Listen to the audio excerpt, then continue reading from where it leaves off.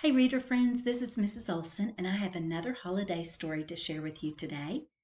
The title of this one is Hanukkah Bear. It was written by Eric A. Kimmel and illustrated by Mike Wanushka. This book was published by Holiday House in New York, and the copyright date is 2013. Old Bear awoke from his winter sleep. He poked his nose outside his den. What was that? Something to eat. Old Bear's empty stomach rumbled. He shook himself all over, then lumbered out of his den to follow the delicious smell. Baba Braina took the last potato latke from the pan and put it in the oven with the others. Baba Braina was 97 years old and did not hear or see as well as she used to. But she still made the best potato latkes in the village. Every year at Hanukkah time, all her friends came to her house at the edge of the forest. How they loved those latkes. Boys and girls, if you're not sure, a latke is a potato pancake, and it's fried in oil, and it tastes very, very yummy. Back to the story. Baba Braina always made plenty, but tonight she made twice as many as usual. Tonight was special. Tonight the rabbi was coming. The rabbi was Baba Braina's teacher at the temple. Baba Braina hurried to get ready. Look at her cleaning her home, and she's getting her menorah ready. A menorah is a beautiful candlestick that Jewish people use to celebrate Hanukkah. And they put one candle here. This is the Shama candle, and it lights other candles, one for each night of Hanukkah. There are 8 places for candles, and there are 8 nights in Hanukkah. Just then, she heard a thump at the door. She opened it. Rabbi, you're here early. How nice to see you. Grumph, growled Old Bear. Yes, happy Hanukkah to you too. Please come in. Old Bear walked into the house. I'll take your coat, Rabbi. My, how thick it is! Baba Braina tugged at Old Bear's fur. Old Bear roared. Growl! Oh, you want to keep your coat on? Well, that's all right. It is chilly in here. Old Bear's nose twitched. Thank you, Rabbi. How kind of you to say that.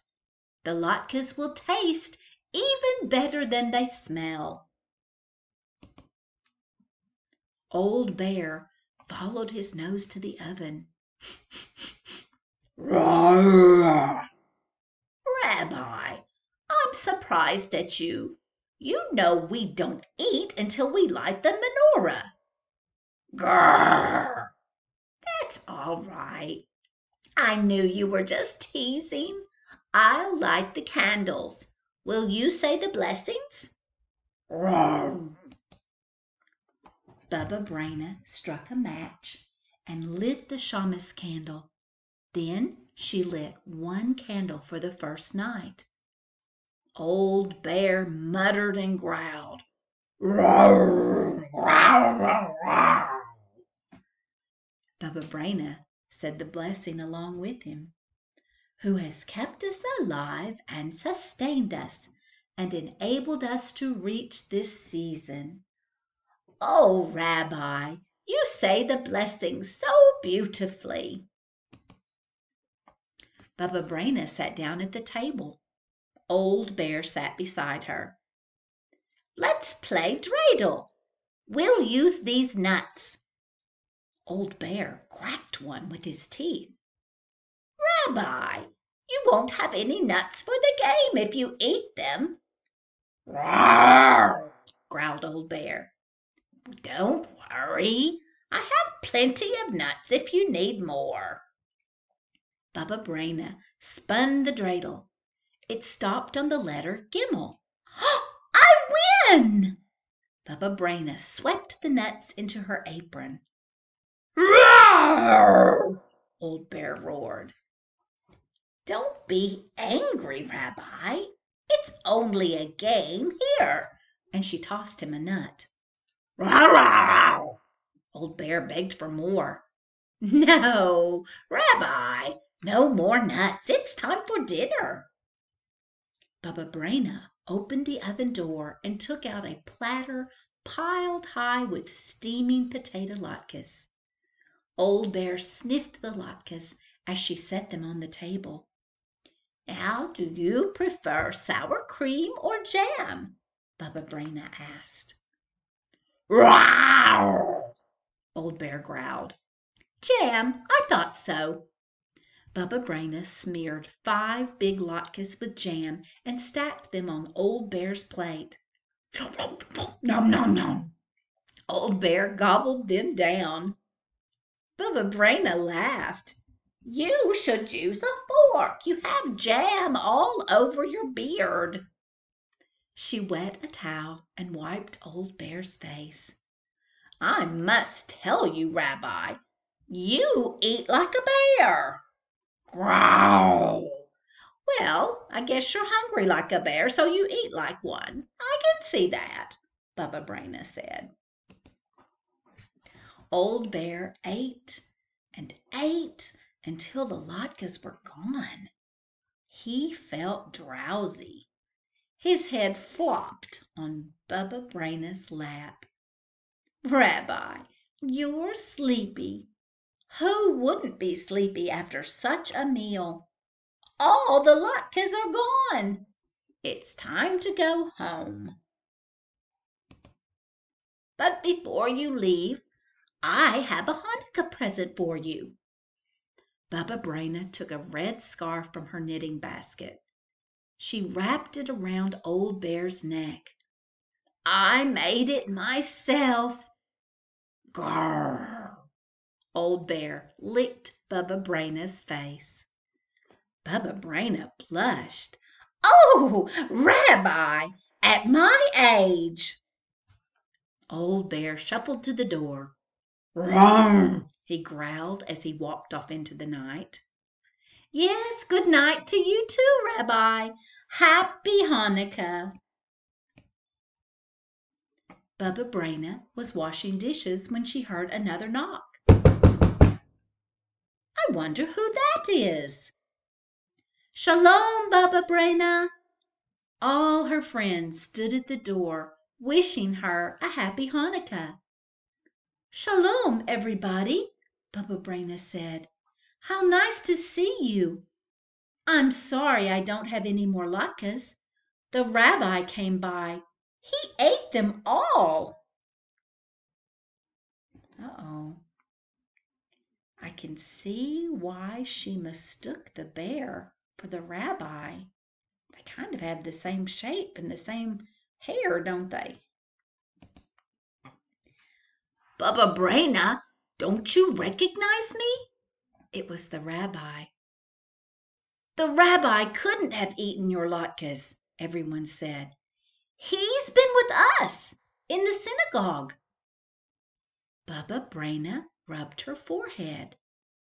"Something strange is happening, Rabbi.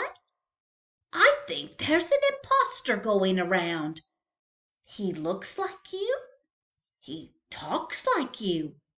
He even has your beard." Just then the children cried, "Oh, look at the floor! Bear tracks!" "Oh, a bear? And I thought it was the rabbi." Baba Braina had to sit down. She began to giggle. That was a very clever bear, or a very foolish Baba Braina. Ah, well, Let the bear have a happy Hanukkah. I had a happy Hanukkah too. And so will you, dear friends. Bring some potatoes from the cellar. Fetch my grater and bowl. Everybody has to help. You too, Rabbi. If we all work together, we'll soon have latkes for everyone. Deep in the forest, Old Bear slumbered in his den. His stomach was full of potato latkes. The warm woolen scarf was wrapped snugly around his neck. Pleasant dreams, Old Bear, and happy Hanukkah. Shh. Like so many of our books lately, this one ends with a recipe. And this time you can probably guess that the recipe is for latkes. To make the latkes, you would need potatoes and an onion and eggs, either matzah meal or flour, salt, and then some kind of oil for frying. And the directions are down below. How fun! Well, if you celebrate this special Jewish holiday, happy Hanukkah. See you next time. Bye-bye.